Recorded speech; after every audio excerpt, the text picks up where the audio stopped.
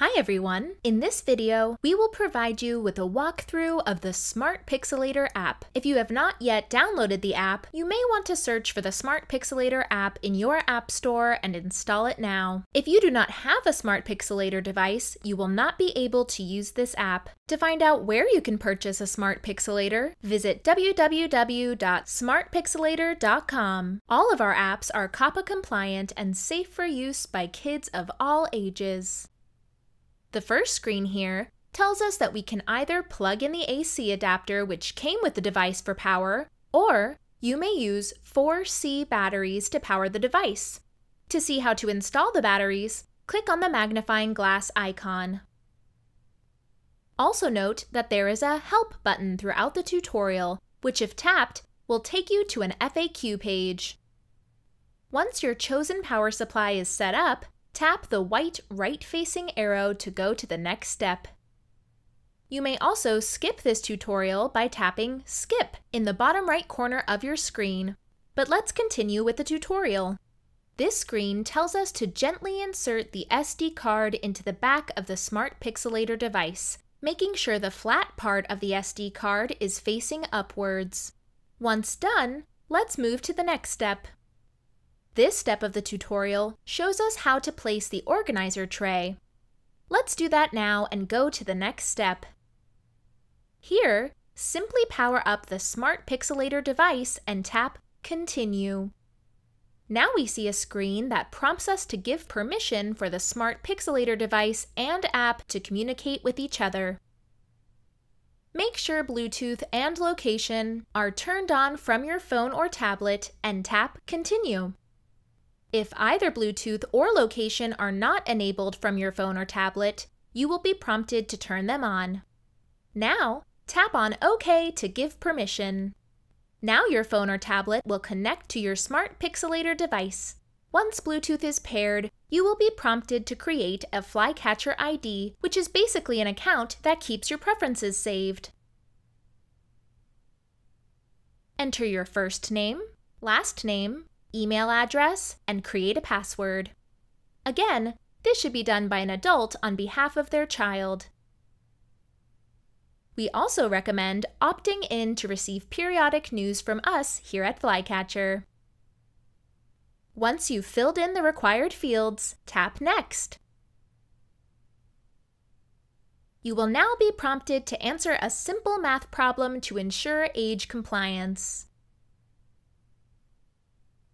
Now you are asked a few questions about the person who will be using the smART Pixelator device.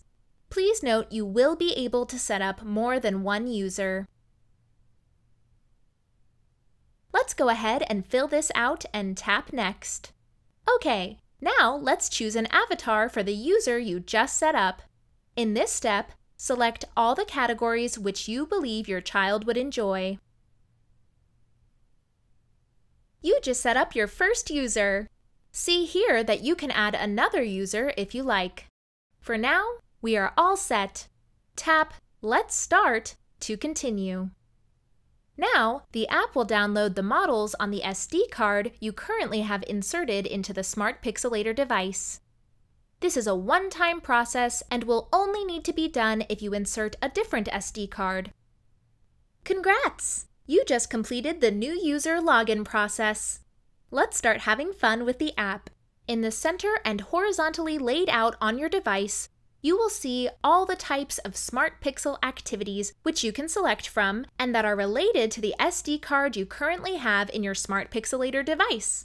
To scroll through the activity types, just swipe left or right. Let's take a look at each type of activity, starting from the left. The first one on the left is pegs.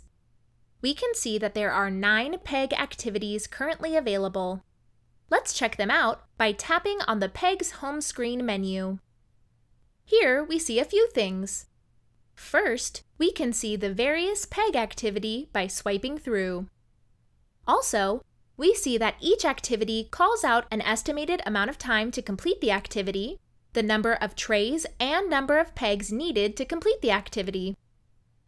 Let's tap on the bird pegs activity. Okay, This screen tells us exactly how many of each color's smart pixel pegs we will need for this activity. It is recommended that you organize the pegs and colors at this stage of the activity. Once you have your pegs ready to go, tap the Start button. The first image we see is the completed activity, in this case, the bird we selected. Now, to start the activity, we can tap the right arrow button on the app. This shows us our first step. Tap the right arrow again, and we are shown the next step, and the next, and so on.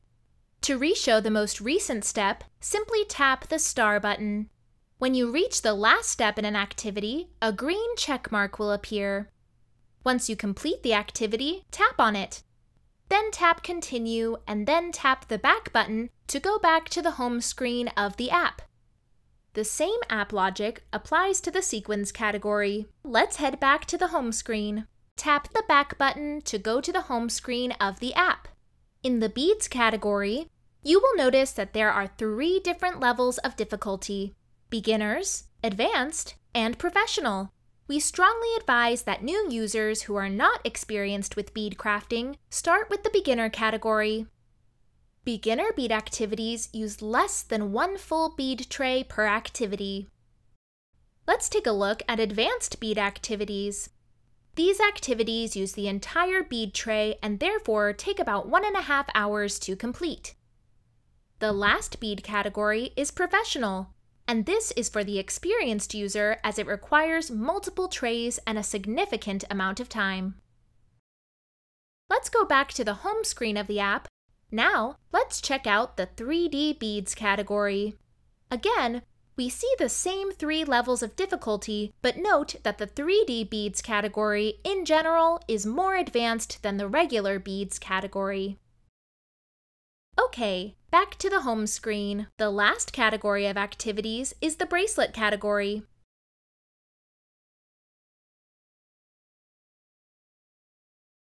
Back to the home screen. On the bottom of the home screen, you will see a camera icon. This is where you go to create your own personal activities. Let's tap on the camera icon now. Now, the first screen you see prompts you to select a layout. In other words, how would you like your activity oriented and how large? Notice how the app tells us the estimated amount of time per layout and amount of parts. Please note that if you select the square artwork, you may then select whether you want to work with beads, sequins, or pegs. For all other layouts, beads will be used since they require multiple trays. You can switch between regular or selfie camera here, flash or no flash. If you want to upload an image from your gallery, tap on the image icon. You will be prompted to allow access to your photo library, which you can allow in the setting menu. Let's now go over the 2 types of images you can use. Select an image from your photo library. Once you select an image, you may pan it around or zoom in or out to fit what you want into the preview window. You may do some manual color corrections like so.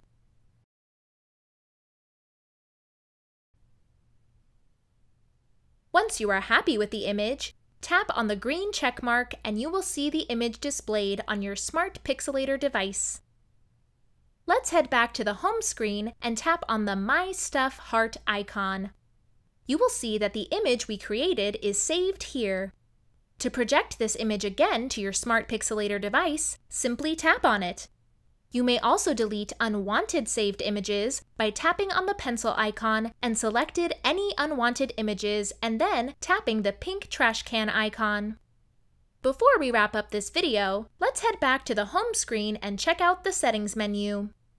To open the settings menu, tap and drag the gear icon to the right. Let's look at the general setting first. Here you can adjust the volume and animation speed, allow photo library access to use your photos to create activities, make it so that activity tutorials always play at the beginning of every activity, allow use of cellular data when downloading models from the SD card. The default here allows for cellular data. Language selection, disconnecting from the smart Pixelator device. Now, under Account, you can tap on Account Details. Here you can see your details, opt in or out of Flycatcher News emails, log out from your account, and delete your account. Going back from Account Details, you see an option to change password if necessary. The last section of the Settings menu is Support and Information. Here you can send us your feedback, which we love receiving. You can also check out our privacy policy as well as terms of service. That's it! We hope you enjoyed our walkthrough of the smART Pixelator app. Make sure to check out our other videos to learn more. Happy pixelating!